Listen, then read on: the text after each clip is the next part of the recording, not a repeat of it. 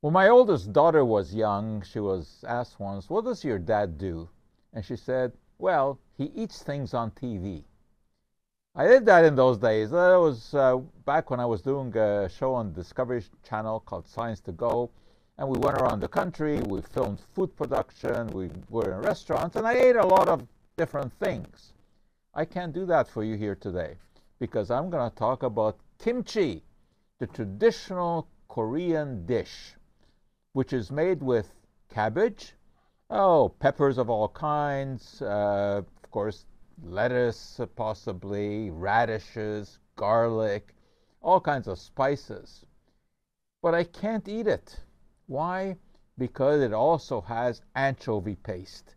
And I have a fish allergy, so I got to stay away from kimchi. Too bad, because it's a very interesting fermented food. What does that mean?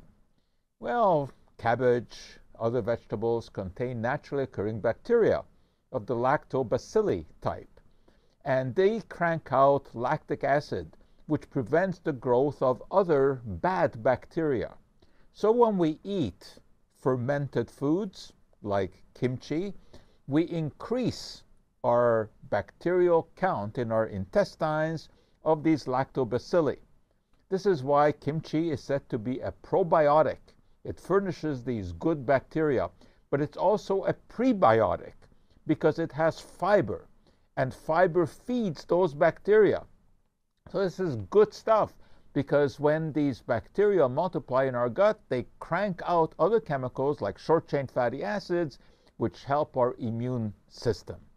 Very interesting.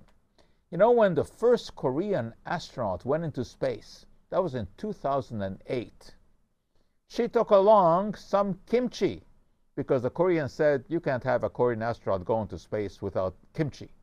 But there was some issue about that because there was some concern that cosmic radiation would cause a mutation in the kimchi and that could have some kind of negative effect, or that it would keep fermenting and produce carbon dioxide and explode in space, that is in the space station.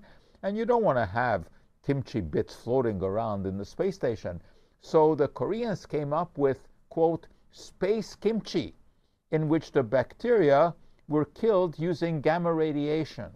So the taste was still there, but it was no longer fermenting.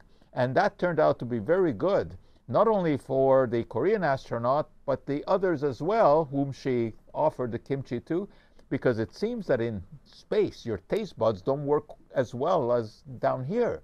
But kimchi is very tasty, very spicy, so they all appreciated that. Believe it or not, there's been a great deal of research done on kimchi. Traditionally, it has been fermented in these vessels called ongis. And you put in your cabbage, the Chinese cabbage it's called, you put in your spices, you put in the other vegetables, and then traditionally they buried this in the ground and allowed it to ferment. And that gave it longevity. So in the long winters, when there was no fresh vegetables to eat, the fermented ones were still good because the lactobacilli had killed off all of the disease-causing bacteria. And today, we know that there are actually some science here. Research papers have been published about this, where they examined the lactobacilli count in kimchi fermented in these vessels as compared to glass or steel vessels, and worked better because it seems that the clay of which this vessel is made is porous. It allows excess carbon dioxide to pass through, and carbon dioxide, if it builds up, prevents the growth of the bacteria. So a lot of science there, and I wish I could try the kimchi, but I can't. But you know what? I can try sauerkraut. It is basically the same thing.